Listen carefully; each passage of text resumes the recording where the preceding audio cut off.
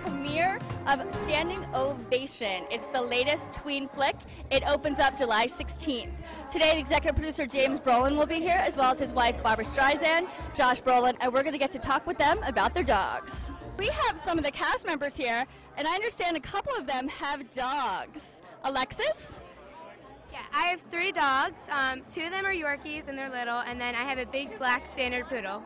Now, were you able to see your dogs while you were filming, or did you miss them, or? Well, I missed them a lot, and I missed all of them. And once I got home, they all jumped on me, and I miss them right now, actually. Anybody else? Oh, I have a dog. He's a Rottweiler. His name's Gangster. I miss him a lot. He's home with my dad right now. Michael, did you miss your dog at all while you were filming the movie? Heck yeah, I want to go back home and see my dog. We all miss his pug. Yeah, we sure do. Did you ever bring the pug to set? No, he has no teeth. He can barely walk. It chews it, gnaws on it with his gums. I give him a bone. He eats it for 9 hours until it gets soggy and he just dissolves in his mouth. But see, the thing is, like, I definitely want a dog. Like, I always tell my mom, I'm like, Mom, I want a pet. I want a dog. I want a Shiba Inu bad. What was it like being in the film?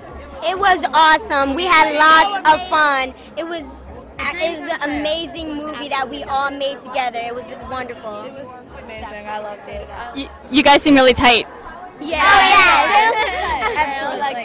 Yeah. Can I just get a shout out for you guys? Hey guys, we're some of the cast from Standing Ovation, and go on dognewsdaily.com.